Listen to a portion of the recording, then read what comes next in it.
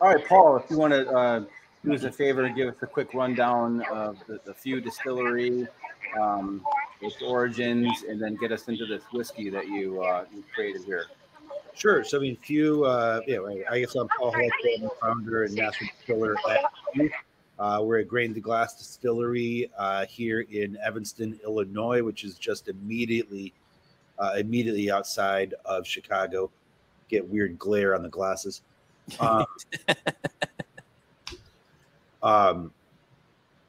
I think kind of one of the stuff that really kind of makes us stand out in what's now a relatively crowded whiskey world is we were really early in the game.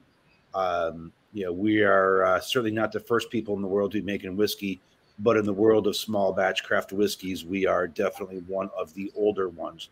And so that kind of means that we end up having some of the best whiskey because obviously age matters. We really pride ourselves on pushing the limits and really kind of trying to be creative and artistic. We very much take an approach of trying to put liquid art in a bottle every day. Much like a lot of the cigar companies you guys work with are really trying to put, their art is going to be in the cigar blends and, the wonderful, wonderful art of cigars. We try to take that same approach to making whiskey.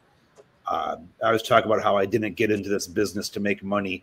I got into it to make whiskey, and I've proven that out time and time again because I don't make a lot of money, but I sure as hell do make some great whiskey.